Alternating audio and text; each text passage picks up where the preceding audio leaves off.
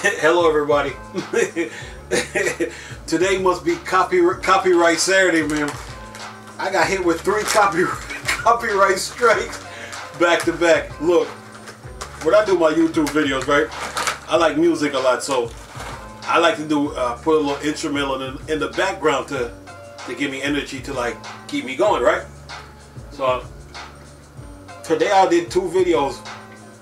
I had one, I was talking about the console shortage, and the other was talking about Starfield. And I put both videos up and they got hit with a copyright strike, so I had to take them down. But when I played the music, I'm playing off a YouTube server.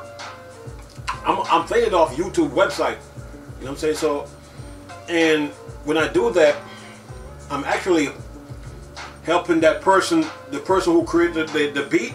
I'm helping their views grow. So, you know, it's like it's a win-win situation. So whenever I do a video, you know, I try to put a little music in the background because I need, you know, I like music a lot, you know. So it's not like I'm taking the person's beat and then all of a sudden I'm gonna make a video with it and say, oh, I created the beat. I'm just using the beat to bring a little energy in the area that I'm working on, and you know, in the area that I'm in, you know. So I put 2 videos up today, got hit with a copyright strike. Both of them. And I tried the 3rd time again, I got hit again. I said, what? Because what I did was I use I like Nas got this video called Nas Is Like, right? I love the instrumental. So I tried to use that in a video today. Got hit with a copyright strike. I played 3 strikes and got struck out. I said, okay, let me stick with the ones that I'm using. They probably won't bother me then. But I use instrumentals in the background just to give me the energy I need to, like, you know, so I can get at least one video done today. But anyway, but I'm not using the instrumental for profit or nothing like that. This just to keep me up built, because you gotta have a little music especially when you're working. You know, so brings a little happiness to you. But anyway, what are we talking about today, man? Oh my God, I'm gonna do 2 videos in one today. The first thing I'm gonna talk about is this: the CPU shortage. You know, IBM says it's gonna be till 2023. And the next video I'm gonna do, the next one I'm gonna do is Starfield. I'm gonna do a 2-in-1 video. But anyway, here we go. It says here, IBM agrees that chip shortage could go on until 2023. With gamers and hardware enthusiasts still struggling to get a hold of tech, IBM agrees with other companies that shortage could go on for a while. And by the way, I'm gonna leave both links in the description box. It says here, it seems as though every time news surface about the state of computer and gaming hardware, the outcome is often quite bleak. Sadly, it doesn't seem as though there is light at the end of the tunnel just yet. With gamers and hardware enthusiasts still struggling to get hold of new tech due to the global shortage of computer chips, many speculate that the recession could go on at least until 2022.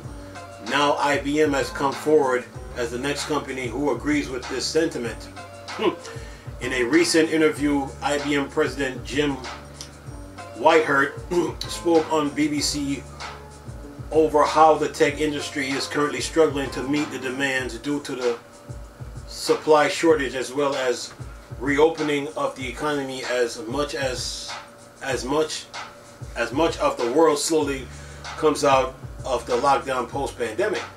He said the struggles could affect the industry for at least 2 more years. One of the major things that have affected is graphics card. The likes of AMD and Nvidia have struggled to manufacture hardware, with the latter resorting to possibly relaunching its 4-year-old GTX 1080 Ti as a stopgap. I mean, the pandemic is real, people.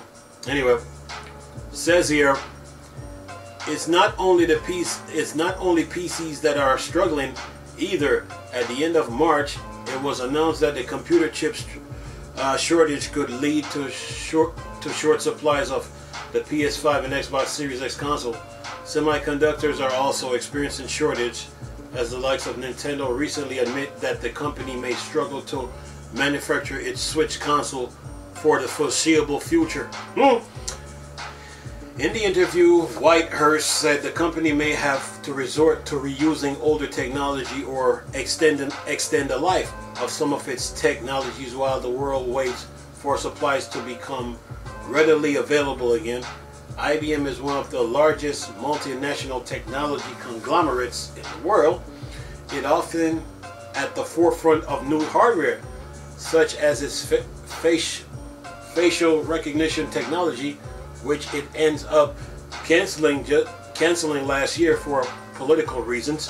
And then it says here, in summary, it seems as though tech consumer will have long wait ahead of them if they're looking to get hold of new hardware, with companies such as Nvidia also agreeing that chip shortage could go until perhaps 2023. They are looking a little dismal for those who want a new CPU or console, with COVID-19 still impacting a lot of planet. All people can do is wait for things to return to some semblance or normalcy, and for computer chips and semiconductor to circulate again so they can kickstart the tech industry into gear. But for now, IBM is side by side with other companies that are anticipating a slow recovery. So basically, the pandemic in a nutshell is affecting everything.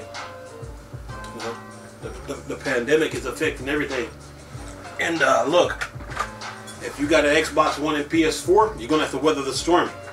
So what you're gonna have to do is this: you're gonna have to get one of these 7-port USB adapters. I got two different ones, 7-port USB adapters. And what you do is this: you connect these to your Xbox One and PS4 and get you some extra hard drives, because even hard drives are becoming harder to find now. You know, so that's the best way to go about it. Just got to weather the storm right now. They say the pandemic might go until 2023, or even 2024, or even 2025. But if you got an Xbox One and PS4, go and get you some 7-port USB adapters. They come with their own power adapter too. You got to connect these to a surge protector. So you take these, put them in your Xbox One and PS4, externally connect them, and get you some external hard drives, probably like some 6 to 8 terabyte, or even 10 or higher each port, and then weather the storm. This pandemic is real, people. It's no joke. Yeah, that's the way it is in the technology world right now, you know. And also get you a can of air to spray out your consoles, you know. Get you a couple cans of air and spray out your console, man. And that's the way it is right now. So learn to appreciate what you have right now. If you don't have an Xbox One and PS4, don't trip. There's smart delivery. So smart delivery will ease the pain, or ease the stress of playing next gen games. And that's just the way it is, you know, in the tech world today. So it's all about weathering the storm right now. Okay. All right. Next article. This is talking about Starfield. And you know what? listen, PlayStation fans. You can't have it both ways. Okay? You can't sit there and say, well, you can't make Spider-Man exclusive to you, and then also put time exclusive on games, and then even extending the time exclusive to where people can't get the games to play it. But then you want to get mad at Microsoft because they bought ZeniMax and Bethesda to help their Game Pass, right? Their Game Pass infrastructure, okay? Because Microsoft had to create some pillars for Game Pass so it can be steady. So the backwards compatibility was one, the ZeniMax Bethesda deal was two, and the third piece to that puzzle was the bringing xCloud over to iOS, so the Apple fans can play Xbox games on their Apple machines. Okay, so you PlayStation fans, you can't have it both ways. You can't be putting time exclusive on games, and then you know what I'm saying, and then you know, making Spider-Man exclusive to PlayStation 5 or PlayStation period, but then you want to get mad at Microsoft and sitting there worrying about if Starfield is coming to PlayStation. Once Microsoft made that $7.5 billion deal with ZeniMax and Bethesda, what that means is that every game that ZeniMax and Bethesda does, and every studio that's in that deal, all those games go to Game Pass and Microsoft. Doesn't go to Sony, so you can't get it both ways. So anyway, listen to this. Insiders insist Starfield will be Xbox exclusive. New report unofficial confirmed that Bethesda's Starfield is a PC and Xbox exclusive and won't be coming to PlayStation platform. One of video game players' most highly anticipated upcoming releases is Bethesda's Starfield. Yet due to the team behind Starfield announcing the game so early, much regarding it has been left to speculation and rumors.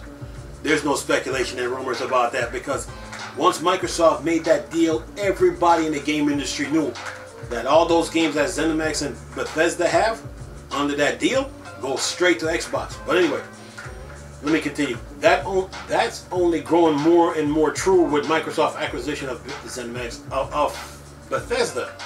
The largest issue being confusing over what platform Starfield will be supported on. There's no confusion. PlayStation fans are just stubborn and hard-headed. It seems that a decision has been made. However, multiple reports claim Starfield will be an Xbox console exclusive. In a short and straightforward message on Twitter Friday, GamesBeat Jeff Grubb said Starfield is exclusive to Xbox and PC, period. Okay, this is me confirming that. Later that day, IG and Mark Medina shared a similar message stating on Twitter that Starfield is going to be a PC and Xbox exclusive, while neither reports provide a source for their inside information. They both felt confident enough in the information to say it's completely true. Look, when the ZeniMax and Bethesda deal went down, the heads at Bethesda came out and said, what Microsoft owned, Sony cannot get. Then Phil Spencer followed that up and said, we will not be pressured. What he said, we will not be pressured into bringing games over to their competitors. Something of that sort. But something of that sort, if I'm not mistaken. So for Sony fans to be sitting there pretending like every game got to go to them, they're in for a rude awakening. Because if Microsoft didn't get Spider-Man, and then they have to sit there waiting on all them time exclusive, then the same should go for Bethesda. For Starfield and also Elder Scrolls 6. So the only way to play Starfield and Elder Scrolls 6 is through Game Pass, and that's just the way it is, and through the cloud. Anyway, the article keeps going. The news that Starfield will be an Xbox exclusive has surprisingly not been shared with confidence up to this point. Prior to now, it's only been said via leaks and unreliable reports. For example, Paul Insider Rand Althor said the same thing as Grubb and Medina in April. Further back, Sony said in November 2020 that it wasn't sure whether Starfield would come to PlayStation platforms, leading to a broad assumption regarding Xbox exclusivity. Listen. Once Microsoft spends $7.5 billion, and that's a lot of money for ZeniMax and Bethesda, what that means is this: that every game that falls on every game that falls under those studios, the competition can't get it. Period. That's what it means. Even me that play video games on a regular basis and then read up on the gaming industry understands this. Why are the Sony fan base refusing to believe this is beyond me? Because when they did that Spider-Man situation, they took Spider-Man and put it on PlayStation, made a Sony exclusive, the Xbox fans had to weather the storm, and Xbox fans was like, okay, they didn't say nothing, they just kept moving. Okay, when Sony was putting time exclusive on games and the Xbox fans had to wait, Xbox fans didn't complain. So Microsoft countered that with the ZeniMax Bethesda deal, which is $7.5 billion. So, and then the heads of Bethesda came out. I remember doing that in a video. They came out and said, look, what Microsoft owns, Sony cannot get.